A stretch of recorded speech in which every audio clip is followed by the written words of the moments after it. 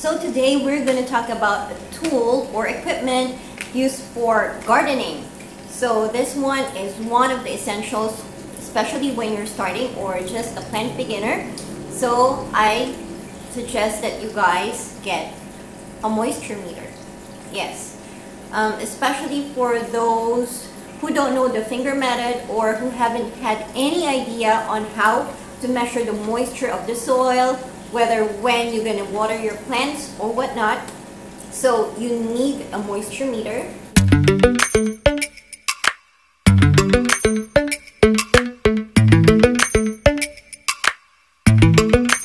Well, it comes in different sizes, different colors, different designs, and of course, different prices. So from few dollars up to hundreds. Well, it depends on the performance of your moisture meter. But what really is a moisture meter? A moisture meter is a tool used to measure the content of moisture of the soil, let you know when to water, and it helps you to determine if the plant is getting adequate light, helps you control pH level in soil, and this has no battery. This one that I have right now has no battery. So I will show you guys and unwrap it. Okay. So when you see other plant YouTubers, just like me, I'm a plant vlogger. So this one looks, maybe this one will look familiar to you. However, most of them, they use the square ones from Amazon. This one, so far I got from Lazada here in Malaysia. So this one is very cheap. This is only 15 Malaysian ringgit. So 15 Malaysian ringgit is maybe less than $10 if you are going to convert it into USD. So you guys can pretty much find this in hardware shops or department stores as well. So this is a three-way moisture meter, and it has the moist, the pH balance, and the light level. So this is 3-in-1, and again, this is really ideal for plant beginners out there. So again, I suggest for you guys to get this one. Now, I will show you how to use this moisture meter. So we will be doing a video for ornamental plants like leafy green plants and succulents. One of the reasons why I purchased this one is because I'm into succulents nowadays. So this one will help me through taking care of my succulents and cactus. Sometimes the soil can be very deceiving. So they tend to look dry on the surface, but when you touch them, when you use the finger method, they're still moist underneath. So that is again one of the cause of root rot when you have a very moist or wet soil. So when the roots are soaking on the wet soil for a long period of time, they tend to rot and your plants will surely die. So now I will show you how this one works.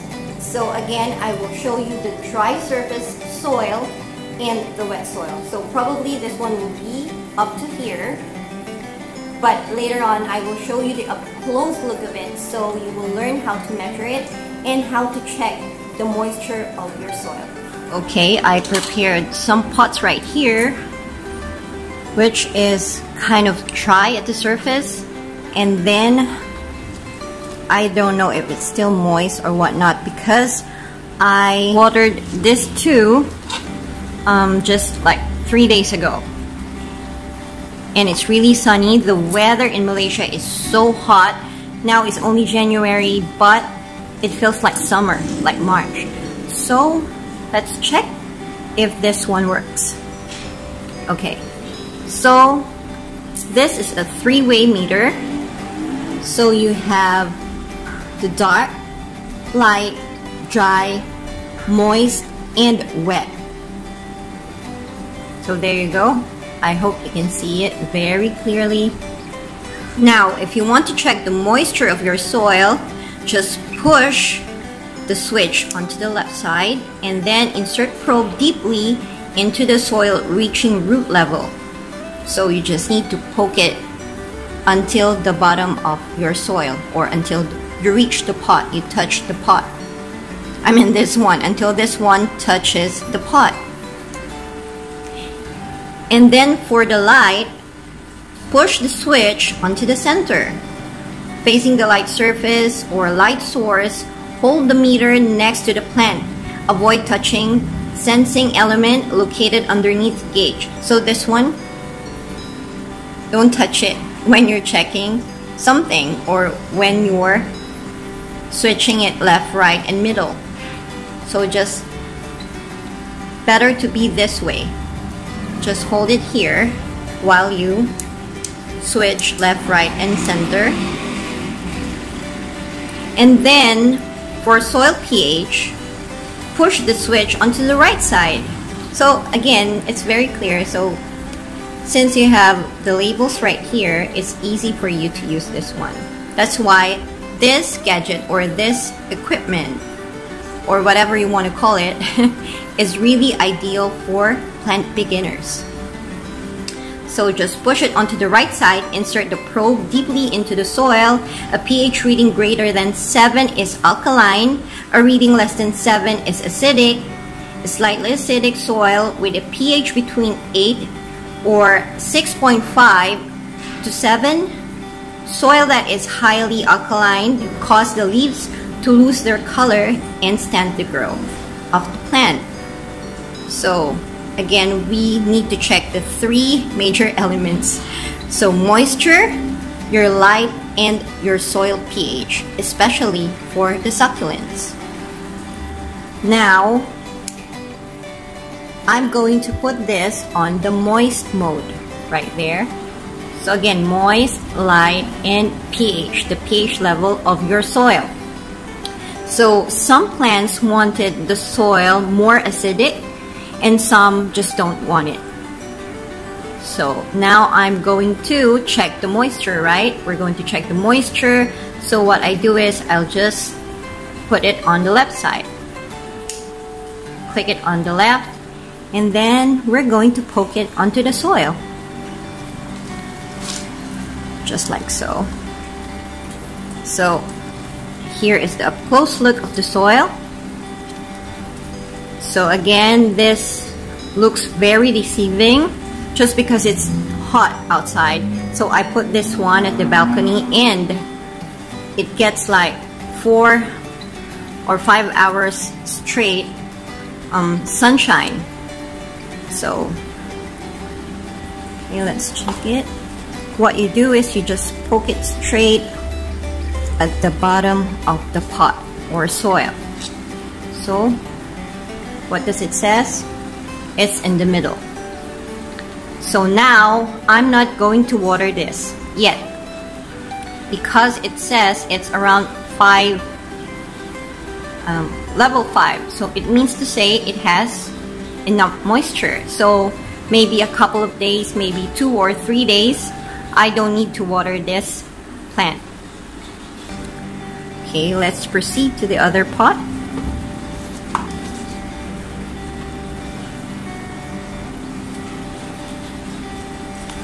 This one tends to dry really fast, this Philodendron Florida, and it's with cocoa peat.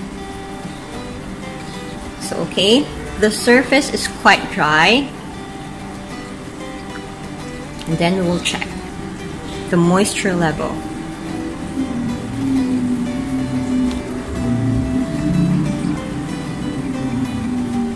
So it's the same. It's 5 and the level 5. So again, I don't need to water this. Then let's check the pH. So the pH or the acidity is low.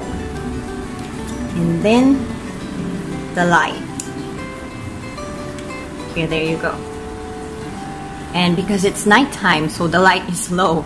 But when you check it during daytime, then you will see how this one responds to the sunshine that your plant needs or gets. So I repotted this one yesterday. And the soil that I use with this one is a bit moist. Not wet, but moist. So now we will check if it's too dry or whatnot. This is the reason why I purchased this one. Okay, so you see, the surface is very dry just because I use a lot of pumice onto my succulents. I use pumice, so there you go. It's in level 2. There. So it's in level 2, so maybe I'll wait for another day or two before I maybe bottom soak my succulents. Because this one, Mrs. Richards, tends to rot, the leaves, when I water it on top. So I'm going to bottom water it and sow this one, the Echeveria Hera. Okay, it's still moist.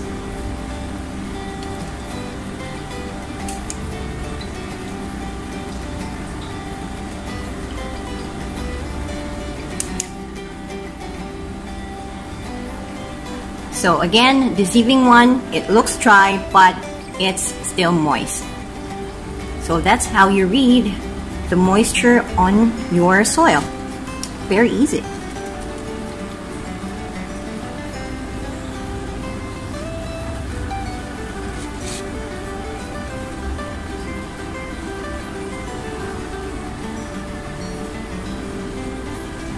So this one needs to be watered. It's very dry. So there you go.